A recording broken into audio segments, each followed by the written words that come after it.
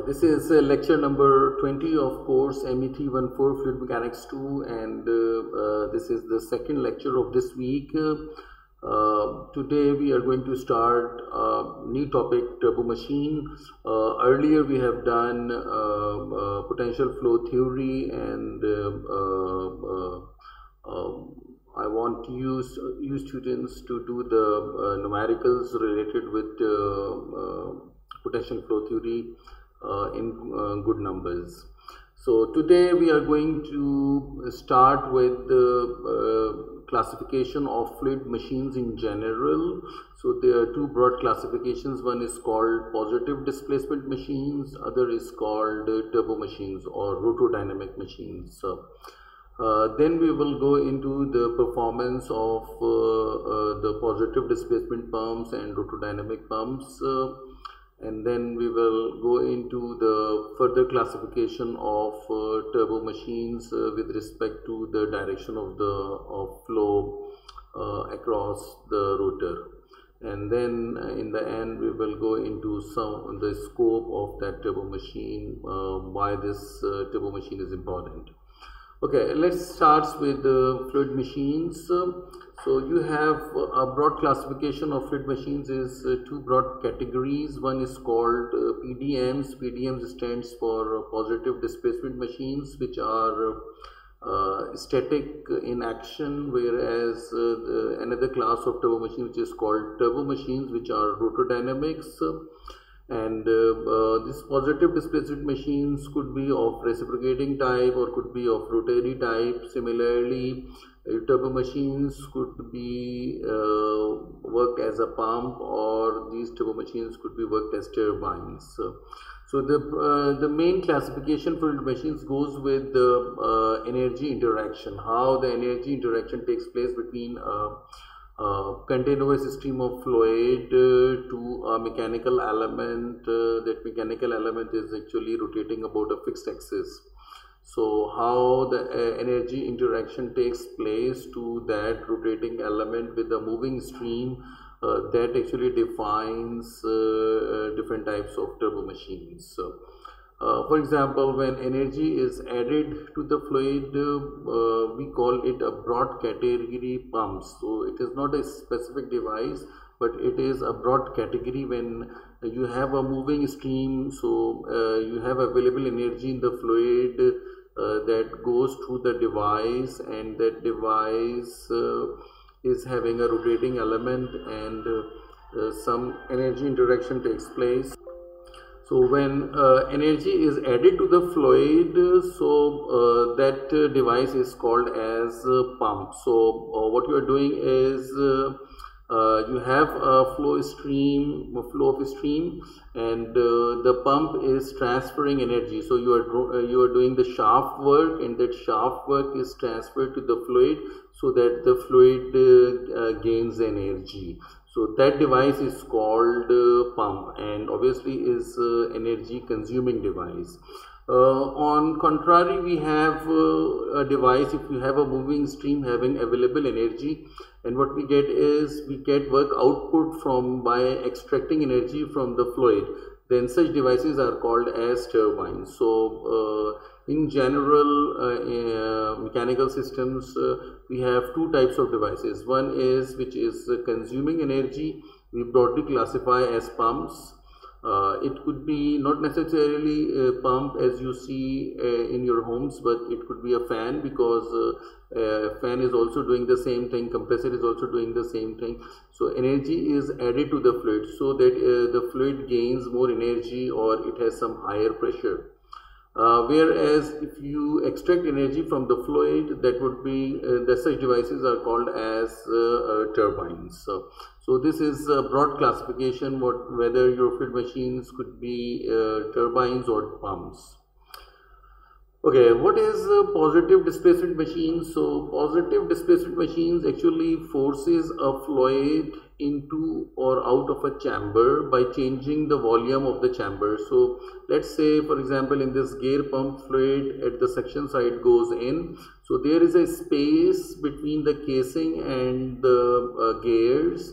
So, and what happens is these gears are run by means of a motor. So the energy is from the shaft work is transmitted to the fluid, so that the fluid gains energy. And so the amount of work that has been done to the fluid is responsible for increasing the pressure. So high pressure fluid goes out from the discharge of that gear pump. So such devices which work in such a manner that it forces a fluid in and out of a chamber by changing the volume of the chamber. So the pressure developed and the work done is due to the result of those static forces. So such machines are called positive displacement machines. There are so many examples like your gear pump, your IC engines, your bicycle pump. So they are all called as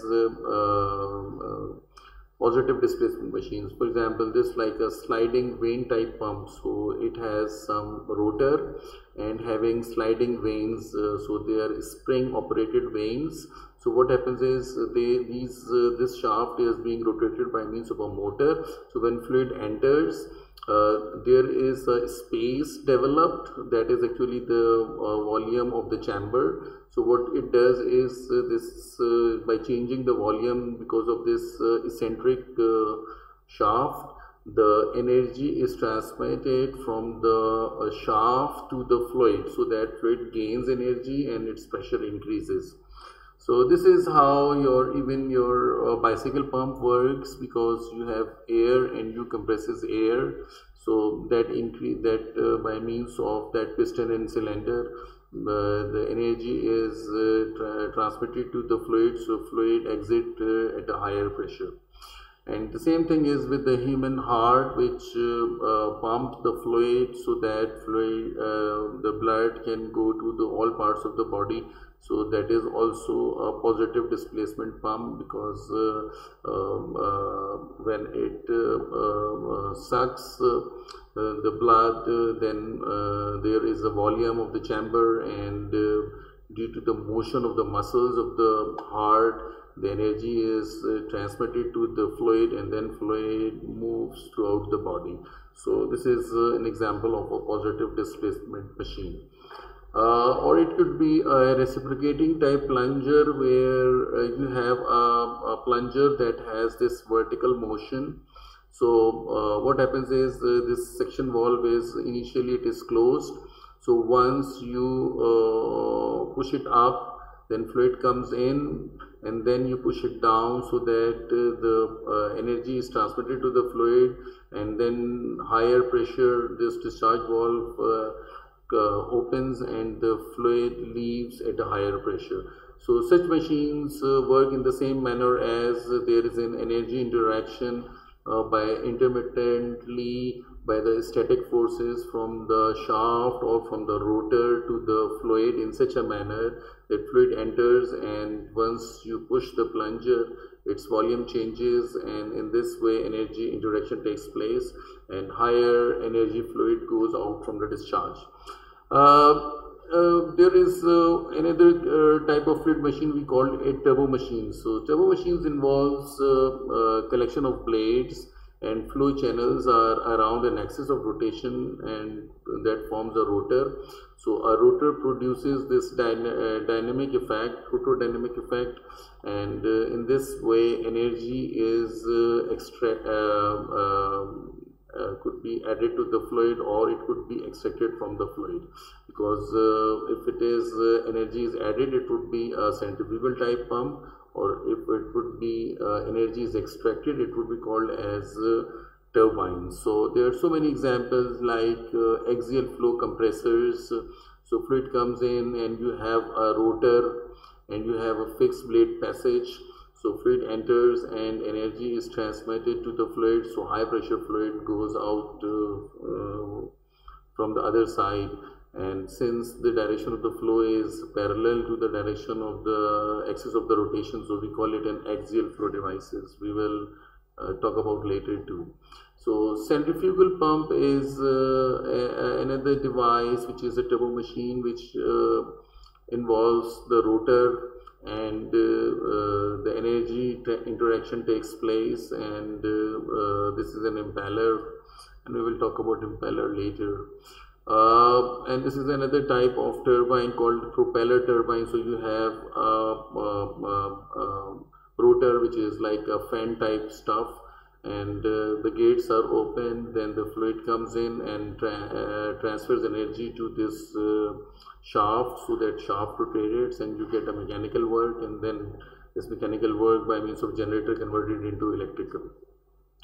So there is another device which interacts in such a manner that there is a fluid jet strikes to the blade passage, and this is called as a Pelton wheel. So it rotates, there are bucket of waters here, and so the kinetic energy of the fluid is directly converted into shaft work.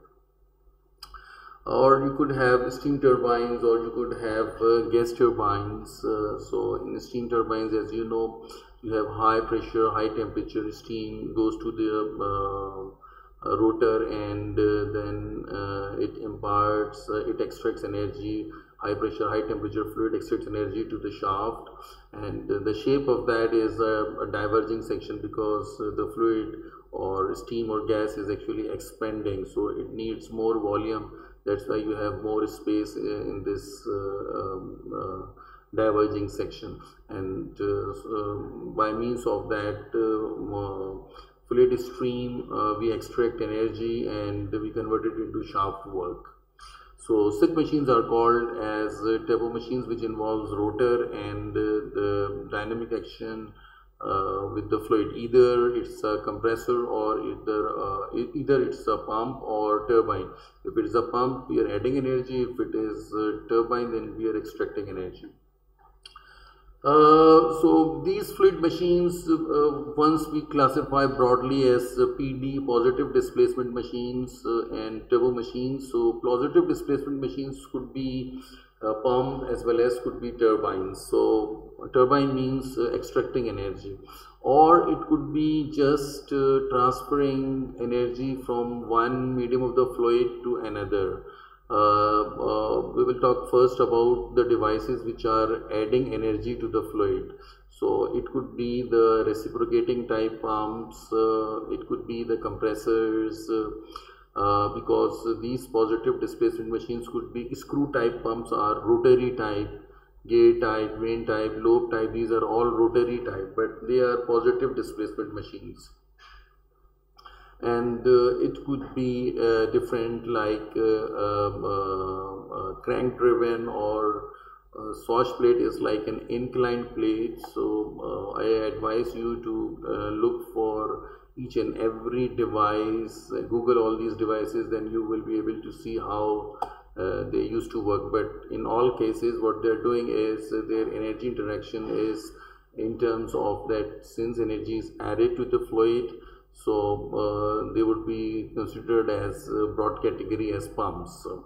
Whereas if energy is extracted from the fluid, just like piston IC engines, we get energy out of that fluid in a static manner by means of the piston and the cylinder movement.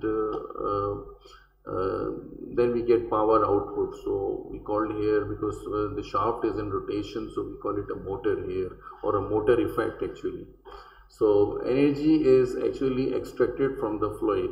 Okay, there are some devices which is like a hydraulic press. So what actually you are doing is you are transferring energy to the fluid, so that energy interaction is not taking place, but fluid is used as a means of energy transfer. So here fluid is not either adding energy, the device is not either adding energy or extracting energy, but act as a neutral. And so just like hydraulic ram, jack press, these are the devices which are neither adding energy nor extracting energy, but they are the work in this manner of positive displacement machines by creating a volume of a chamber, and there is an interaction between the fluid and the rotating moving element. It could be either reciprocating or it could be either rotary. So such machines are called as PDMs. And then we have roto-dynamic machines. So the classification is either as energy is added, or energy is extracted. So if energy is extracted, then it would be called as turbines. And one of the broad classification is either impulse turbines and the reaction turbine, and there are different names depending upon the direction of the flow, called Kaplan, Francis. We will go into the detail later in different later lectures. And this is something like energy added to the fluid, and this energy added to the fluid is due to this roto-dynamic action. So centrifugal compressors, fans, and rotary type pumps that usually we use in lifting water from an underground tank to an overhead tank. And as you know, the PDM type, IC engine type, or piston cylinder type pumps, we use adding energy to the fluid, what we call it a donkey pumps, for suction, for sucking water from the line. So such pumps are which are used as donkey pumps. They are actually positive displacement machines. Whereas rotary type pumps, which are single stage, multi-stage, so they are actually rotary type. They work on a roto-dynamic action, but you are adding energy to the fluid so that the fluid's flow rate or fluid pressure increases. So and the classification, it could be, one possible classification is whether your rotary part is having a casing or shroud, or whether it is unshrouded or uncased. Another class of device which is called torque converters and hydraulic couplings, they are actually just like an intermediate devices which doesn't interact in terms of energy, whether adding or subtracting, but they are not neither adding nor subtracting, but transfer powers from one shaft to another. So torque converters are present in modern day automatic transmissions, in transaxles where you have automatic gears, so where torque converter is used, so which is actually simply just the sort of coupling which transfers energy in a manner that it is not imparting energy or extracting energy or adding energy, but actually just transfer the power from one shaft to another. So fluid is used as a medium, so that's why you have a smooth power transmissions. Whereas these are the devices, reactions and impulse turbine, we will talk quite in detail later. Okay, so turbo machines which are having a rotor and which interacts with the moving stream, it either could be energy consuming or what we call it a power absorbing, then we classify them as pumps, or it could be the water energy producing, then we call it turbines. So depending upon the direction of the flow, and we will learn later what is meant by axial flow. Axial flow means the axis of the rotation and the fluid is parallel, whereas in radial flow, axis of rotation and fluids are perpendicular. So such machines are called radial machines, and we will define these two classifications later too. One last thing, which probably these propellers are also energy consuming devices. So if you see in the old propeller type aircrafts, so there is a engine or a motor that runs this propeller. So this propeller is actually transferring energy from the shaft to the fluid in such a manner that you have a thrust, and that thrust is propelling the aircraft in the forward direction. So that's why such aircrafts are called propeller type aircrafts. So the action to these propellers is like they have a shaft and they have blades, and obviously there is a rotation of the blade, so there is a tangential velocity associated, depends upon the r and the angular speed omega to that blade, so that there is a tangential force, and there is a force perpendicular to the tangential force. So that is actually the velocity of advance, or where the aircraft is actually propelling. So, or the thrust is generated in that direction. So you have so the part of the blade act as an aerofoil, and you have tangential forces due to the motion of the blade, and there is a velocity in the perpendicular direction which is responsible for the thrust. And if you look at the angle of different angles, blade angles, so these blade angles produces a different amount of lift and drag on those blade elements. So that is responsible for, I mean, if you changes these designs, then we'll be able to change the magnitude of the thrust or the drag force on it. So they are also power consuming devices which is having a fluid, and they are imparting energy to the fluid, so that you have a thrust force develop which propels the aircraft in the forward direction.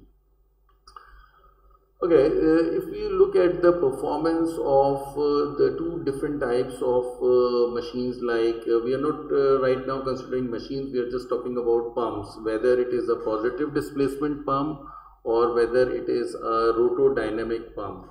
So this is a typical characteristic of a roto-dynamic pump. So on the horizontal axis we have a flow rate, which is a discharge. So as there is a zero discharge, as you increases, the flow rate increases.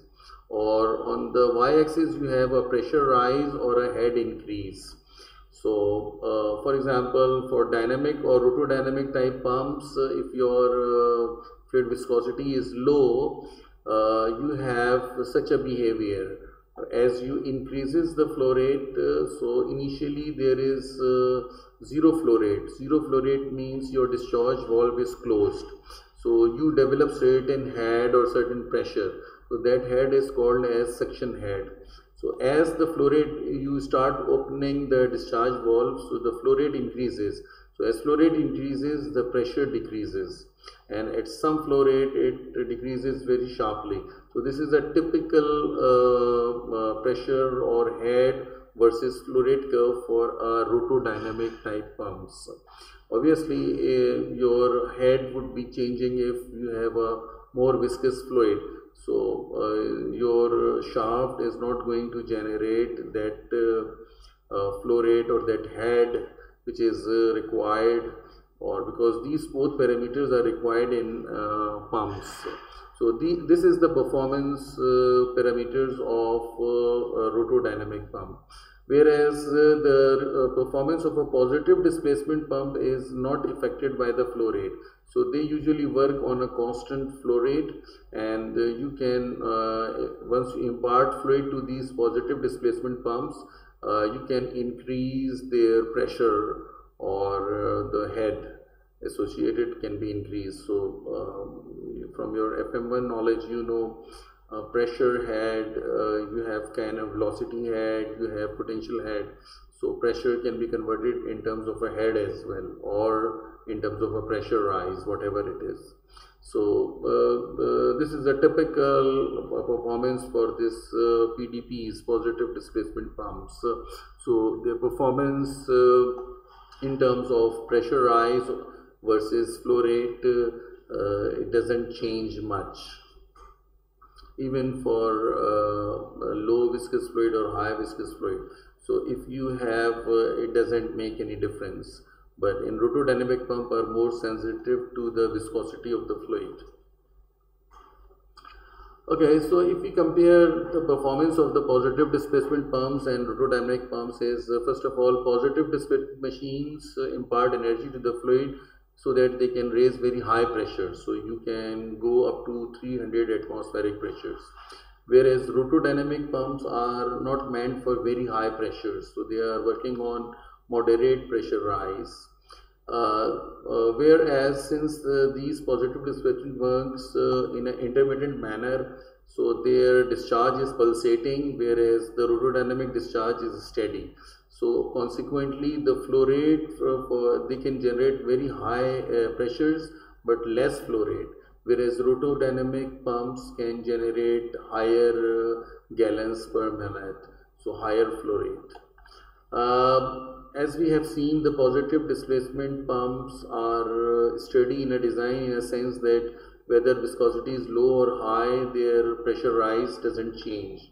Whereas rotodynamic pumps are very sensitive to the viscosity of the fluid. So if your viscosity of the fluid, as you know, the temperature changes, viscosity changes. So it means if the temperature changes, the performance of the rotodynamic pump also changes. There is one more feature, because if air is trapped between the lines of, or between the blade passages, or the rotating, or the reciprocating elements, whatever it is in the pumps, so you need constant flow rates. You need water to be provided, or working fluid, whatever fluid is being whose pressure to be increased, you need to provide that. This is called priming. Actually, these should be the two different aspects. So in rotodynamic pumps, if the air gap has settled, then you need to remove the air gap in order to run those pumps. So that is actually called as priming. Even in the older type of donkey pumps, you need there is a hole on the nut on the top, and when you opens it, and then you put water, so that whatever, if there is an air gap there, that should be removed, and this process is called priming. So in modern day design, even in the rotodynamic pump, the designs are such that they are called self-primed.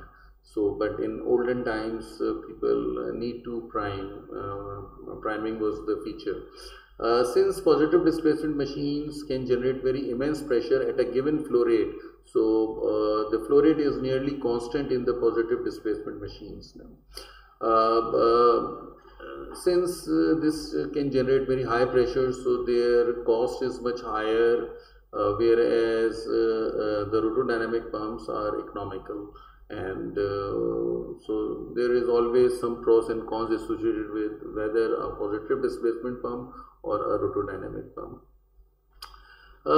There is classification, actually general parts associated with a turbo pump. When I call turbo pumps, I mean rotodynamic type pump. So it means the fluid enters at the center of an eye of an impeller. So this is the blade passage, which is having the blade and a hub that is connected to the shaft. So once the shaft is connected to a motor, it is rotating. So fluid is coming to the eye, and then fluid moves into the radial direction.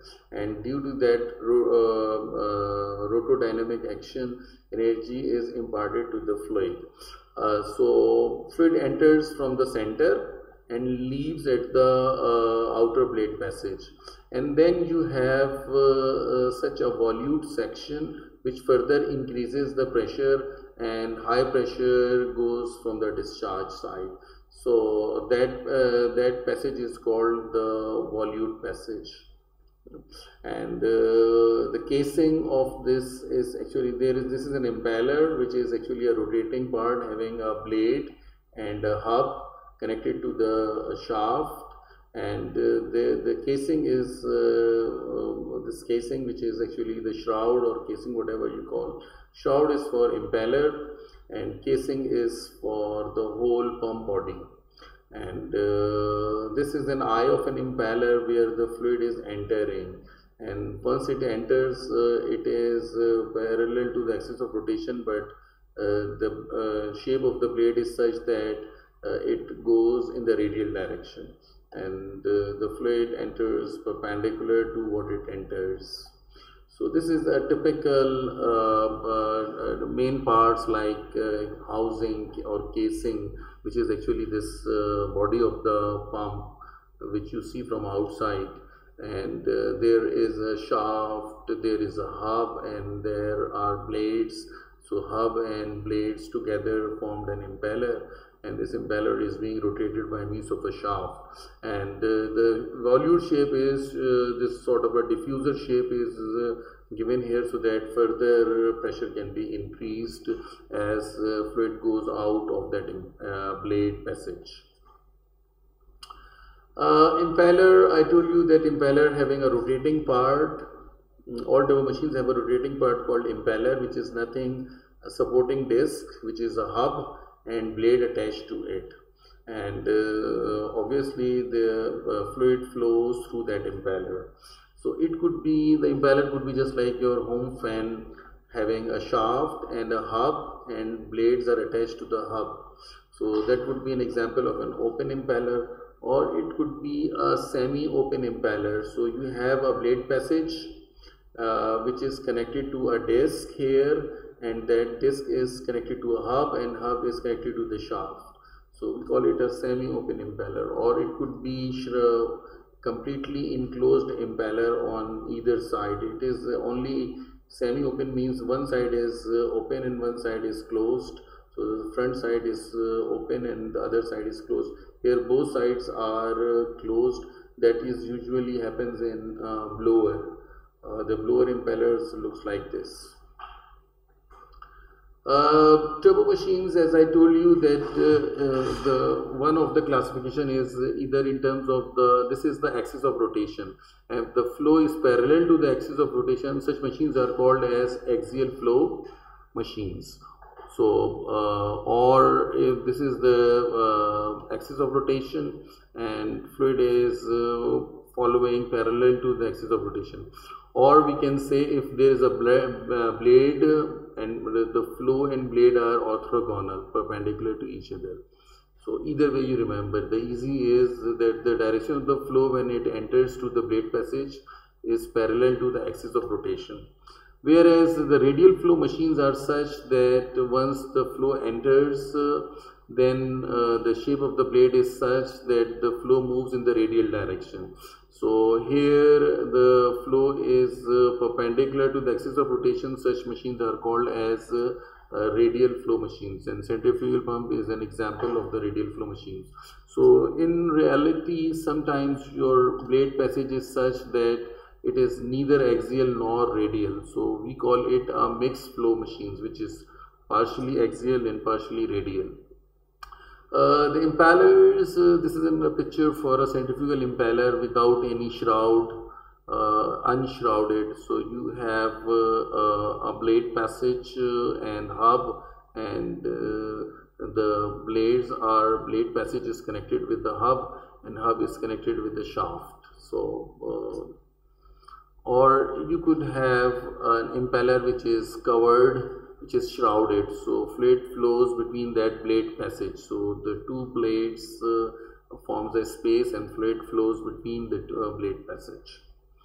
Or it could be a mixed flow impeller. Shape looks like this, where you have partially the fluid blade angles are such that is neither axial nor radial, so we call it a mixed flow impeller. Okay, at this point we have defined pump as a device which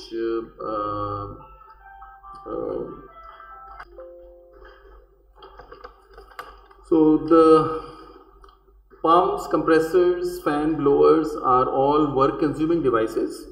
So, but what is the difference? The difference here is that depending upon the volume flow rate, pressure and phase, what you call it, what we usually call it pump dynamic type. So where we use liquid, we cannot pump air or gas. So that is actually called as pumps. So if your working fluid is gas, then that would be called as compressors. And compressors are supposed to be the devices which are dealing with very high pressures but low volume flow rate. Whereas pump is dealing with high volume flow rate and medium pressures. Fans are increasing the flow rate, but the pressure difference across the fan is not that much. So the pressure is low but the volume flow rate is high. whereas blower is having a moderate volume flow rate as well as a moderate pressure, and the fluid is in the gaseous phase. So this is the difference between pump, compressor, fan and blower.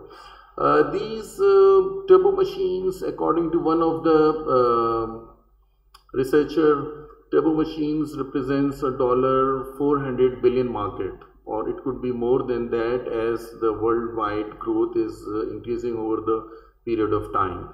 And in United States, only the industrial centrifugal pumps consume 5% of all the energy that is produced in USA. So it is one of the major energy consuming devices that is being operated in US, consumes 5% of their total energy that they produced. In addition, nowadays there is a requirement of sustainable energy and the green energy or green power. So people need to spend money on this turbo machine, their research and development and industry. And obviously, as engineer, we are interested in improving the design, improving its construction.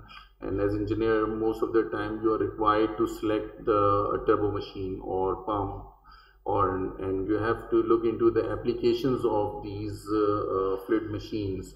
So still there is a lot of opportunities, and whatever efforts you pay, that is all required as engineer in industry.